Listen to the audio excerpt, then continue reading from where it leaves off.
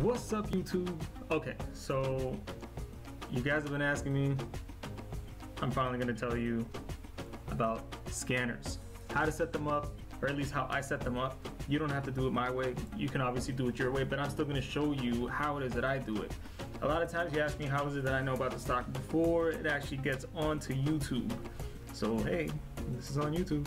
But I'm going to tell you guys how I find it, what it is that I do in particular.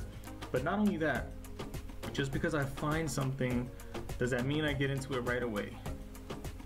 Well, you know what? Yeah, in some cases I might. But either way, we're going to discuss all that right now. So I already have my page set up. Now this is on Think or Swim, all right, by TD Ameritrade. If you go on the top, you got all these different options. Your monitor, trade, scan. That's what you want to do. You want to scan, all right? So now there's Option Hacker.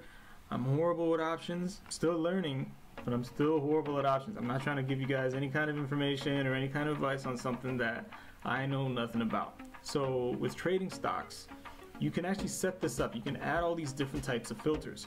You got stock, option, fundamental, study, and pattern. Now when you go into these, I got 3 of them set up.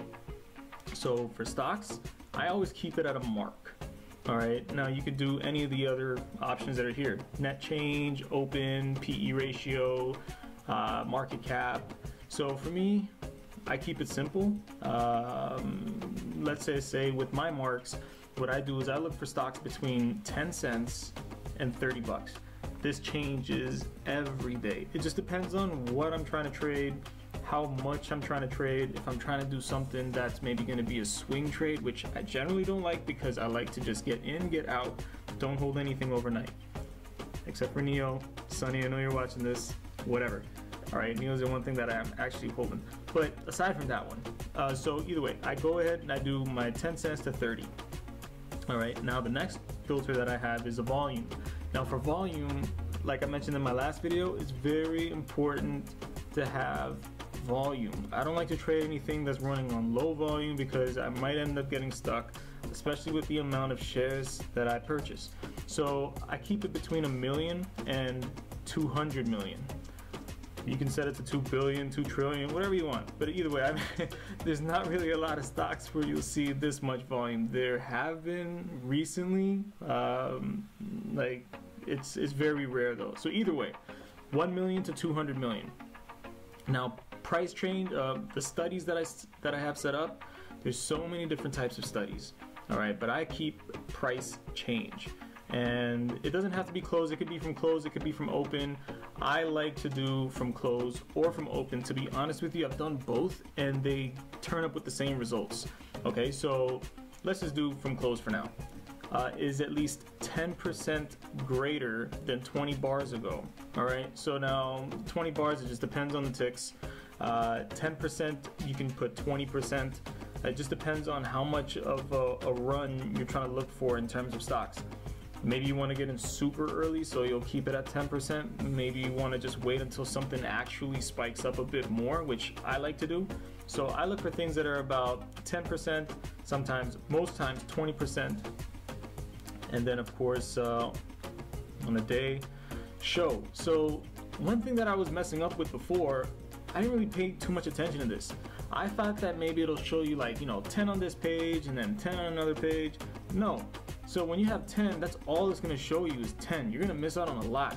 So choose 1,000, choose 2,000, whatever. At least this way you get to see a whole range of stocks, and it's going to be within that 10 cents to $30.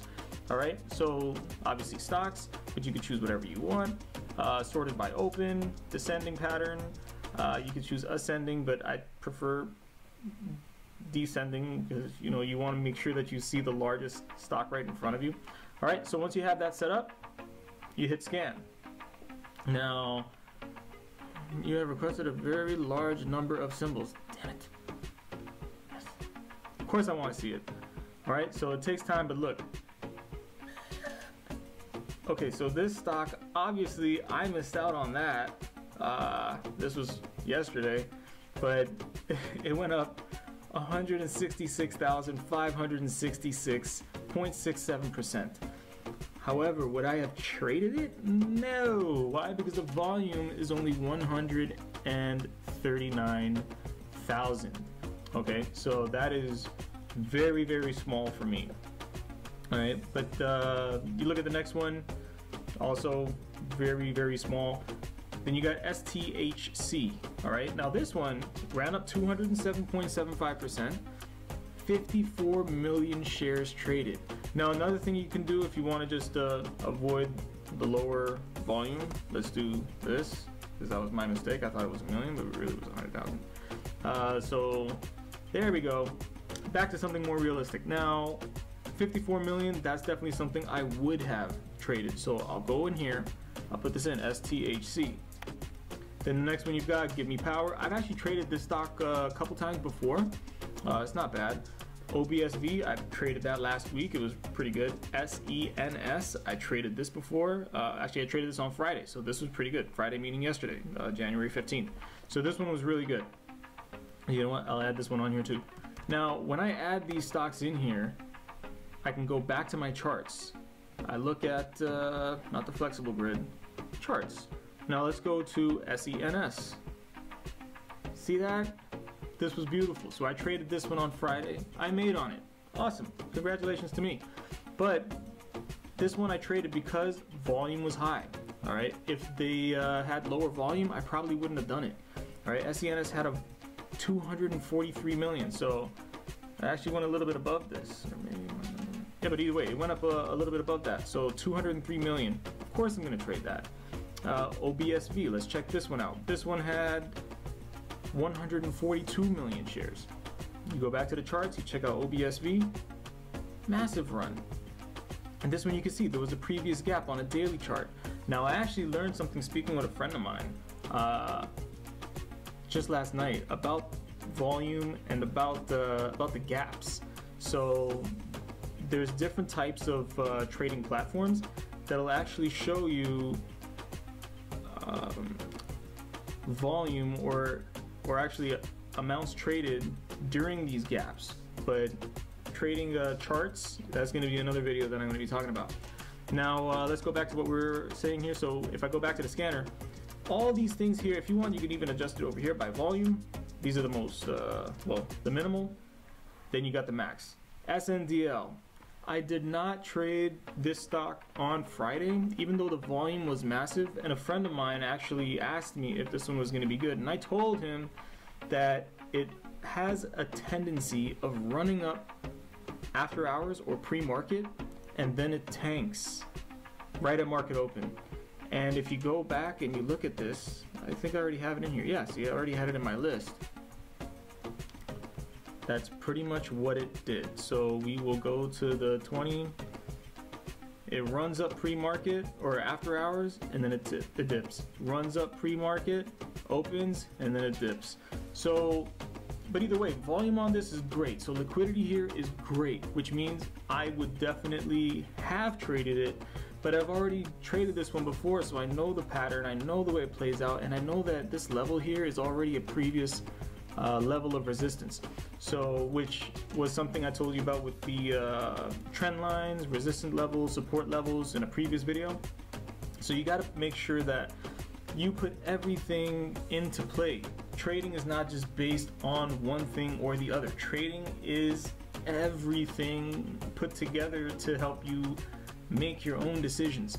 So yeah, when I do these scanners, I like to do them, I start hearing about them later on.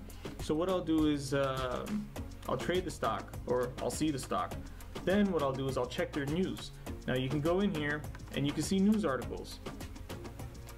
Shelf offering.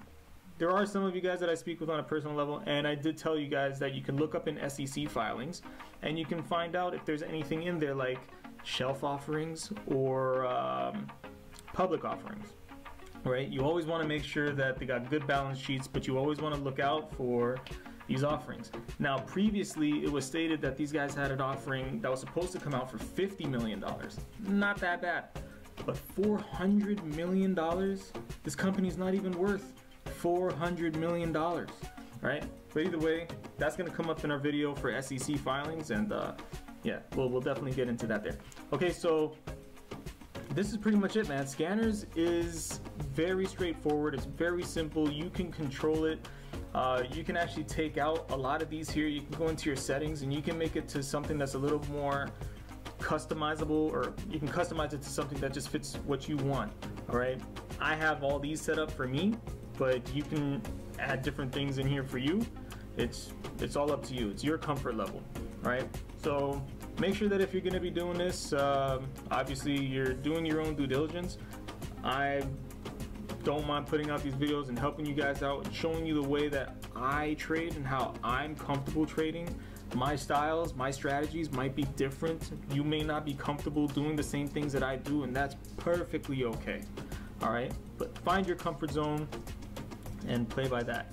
All right, so I'm gonna see now. The next video that I'm gonna make, I believe should be on something you guys would need to know.